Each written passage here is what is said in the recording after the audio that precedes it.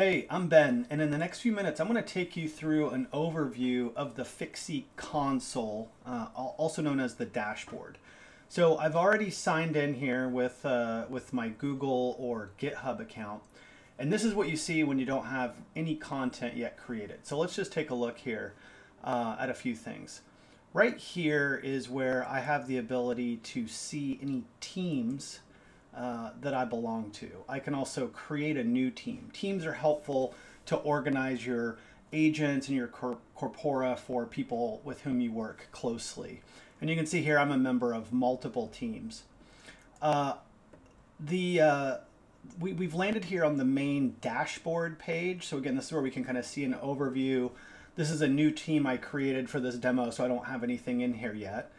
But I can also click through and look at just corpora, and corpora is the plural word of corpus, which essentially refers to a grouping of content or data that we've imported into Fixie so that we can do queries against it, also known as RAG, Retrieval Augmented Generation.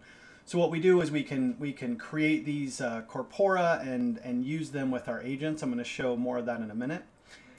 We also have the agents view, and then we have settings.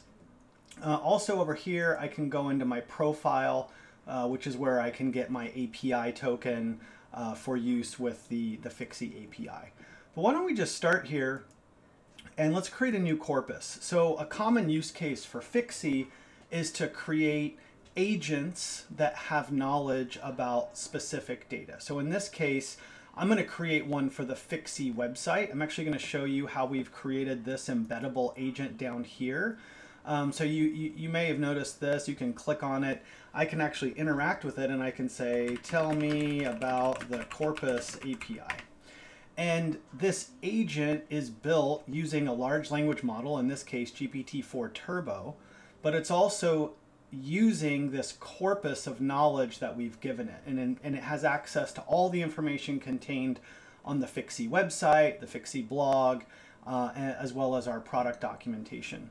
I don't know why that took so long to respond. Maybe we're spinning up a machine there, but you can see we get back an answer.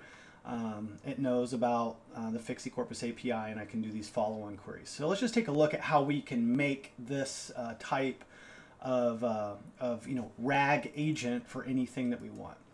So let's click on here to hide. I've got a new corpus, so I'm just going to call this Fixie. Actually, let's call it Fixie website. And we'll give it a description, all the info on the website, blog, and product docs. And then we'll just click create. So this is just creating this sort of container for our corpus. And you can see here we have the corpus and we have no sources. So this is telling us right here at a high level we have a corpus ID. I can click here to copy that, and that's really useful sometimes when I'm debugging, when I'm using the API. But we can also see there's no documents, chunks, or vectors. Now, let's go ahead and add some sources here. So let's say Fixie website. I'm not going to add a description. I feel like that's pretty self-explanatory. Now, the next thing you can see here is we're prompted. We can either do a web crawl or we can upload files. So in this case, I want to crawl, and I'm actually going to set the crawl depth to 2. And what this means is we'll start at this starting URL. So let's put https://fixie.ai. And I'll add that as a source. And crawl depth of 2 means it's going to go to Fixie, it's going to look at any links, and it's going to go into those. So that's 2 levels deep. So the first level is Fixie.ai, and then it goes a level deep. We can specify up to depth level of 6.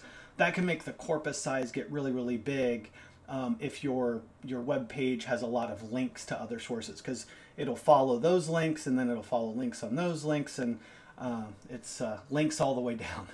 So let's go ahead and say add here.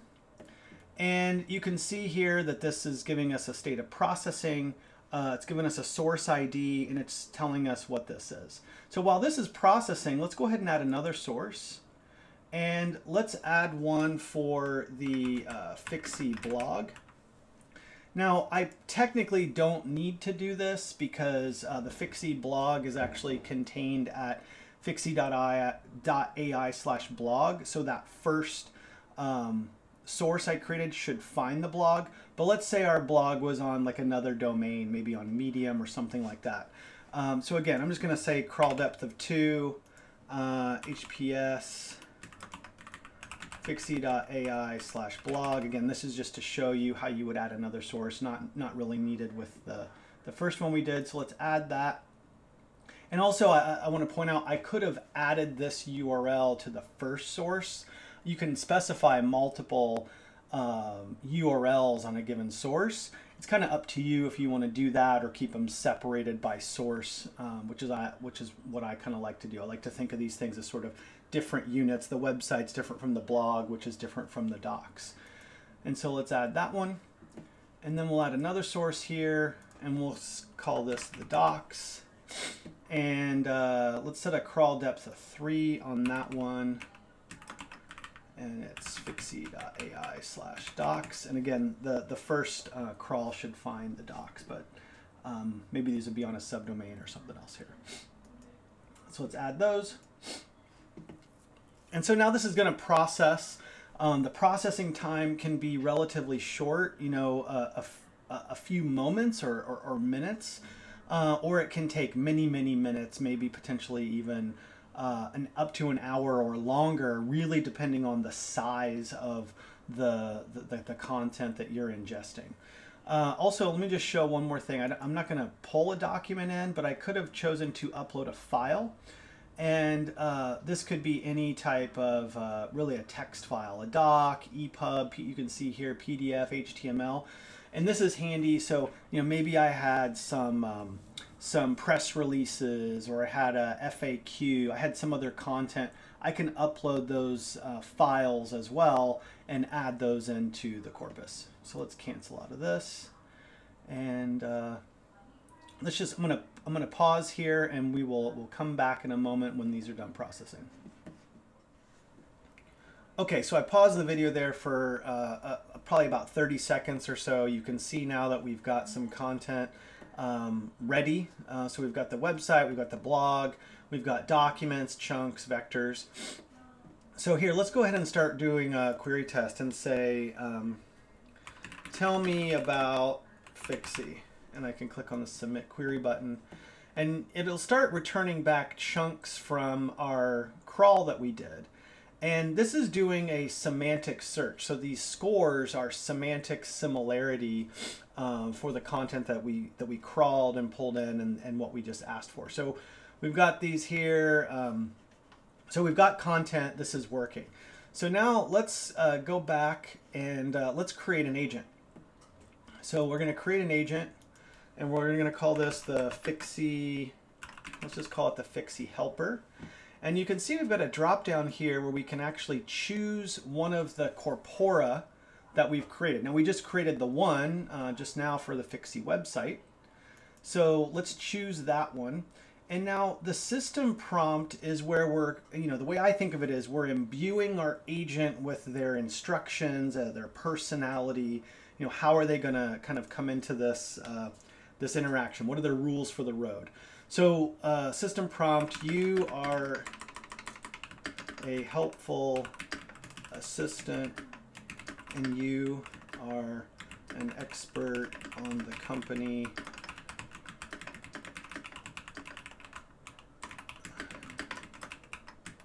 Okay, so let's create this agent. So that's it. We now have an agent. We're dropped right into this configuration screen, and we can start to ask questions. What is Fixie? Now let's look here for a second. We're showing you sort of the debug behind the scenes information that's happening.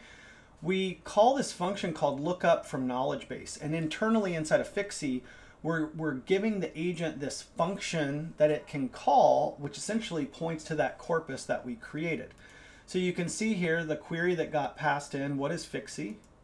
And we can see again, we got these chunks back. This looks very similar to what we just saw over in the query test screen. And we've got this really, nicely formatted answer pulled in. And then you can see here we've got some links that we can kind of go, these citations.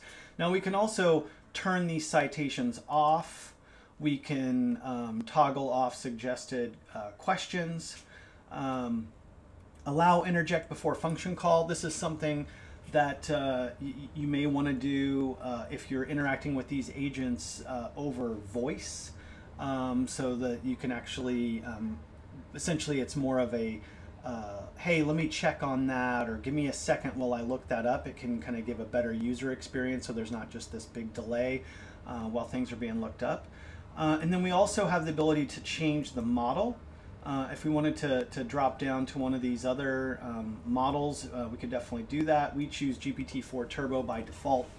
And then we can also change the temperature and have this be, much more creative in its response, or, more kind of, true to life or factual. So that's really a quick example of creating the agent. So now let's take a look here at embed. So now what we can do is we could grab this little iframe snippet, we could put this into our web page, and we could embed this agent into the web page or another application and make this available.